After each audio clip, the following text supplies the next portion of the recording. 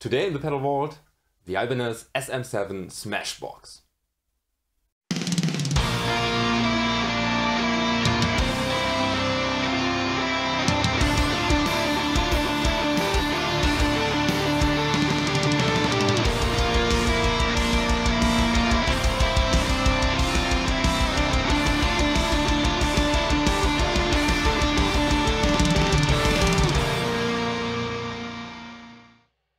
The Ibanez Smashbox is part of their Tone Lock series that was introduced in the late 90s, early 2000s. And it's made in China effects with a plastic housing, and why it's called Tone Lock, because you can dial your knobs in and then lock them so they won't get screwed when you have a gig. I think that's a really cool feature. I don't know why other companies don't make those. Maybe it's too complicated, but yeah. So apart from this special feature, we have 4 control knobs and 2 switches. We have drive, low, high EQ and a level.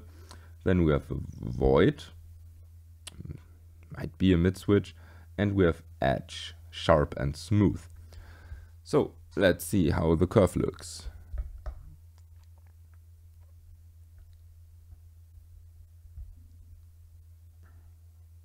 They feel actually really cheap. Maybe that's the case. Okay, so this is interesting. We have plateau, then we have kind of shelf, centered 2.2K, and here we have a huge dip at 10K.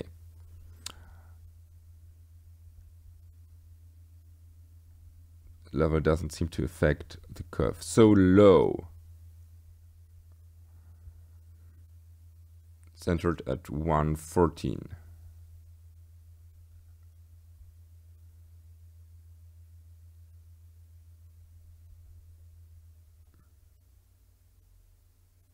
High seems to be a shelf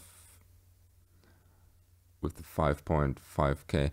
I don't really like this peak, but we'll find out. So this seems to be the mids at 960. Now when we switch from smooth to sharp. Okay. Huh. Cool.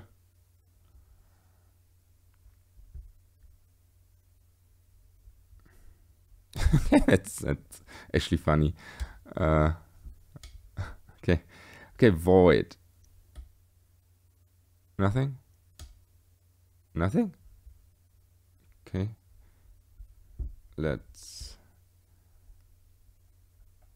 Gain doesn't affect the curve at all, but let's crank everything. Huh.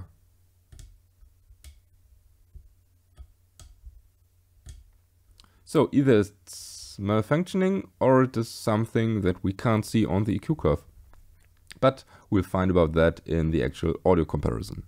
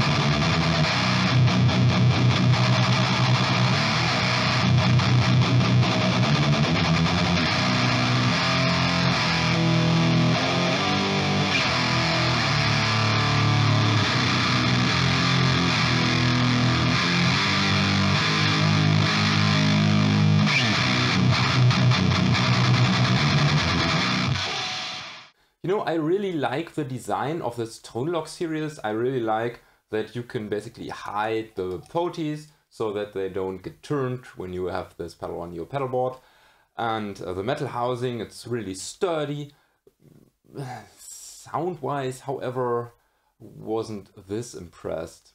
I think it's a decent distortion pedal in front of your clean amp. However, I especially like distortion pedals as boost pedals, and most of the distortion pedals that I try as boost pedals really deliver and really have a unique tone. This one, however, doesn't.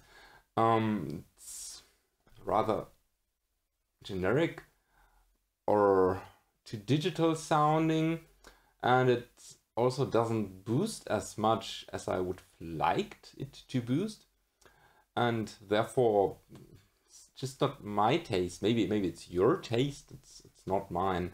The sharp and smooth switch is okay. The void switch, I haven't really found out what it actually does. Maybe I can't hear it. So that's my verdict. I can definitely recommend the Tone Lock series if you want sturdy pedals, but this pedal, not so much. I most probably will sell it unless you guys tell me in the comment section how I should use this pedal.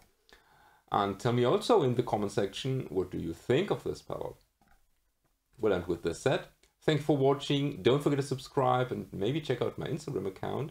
May the force be with you and have a nice day.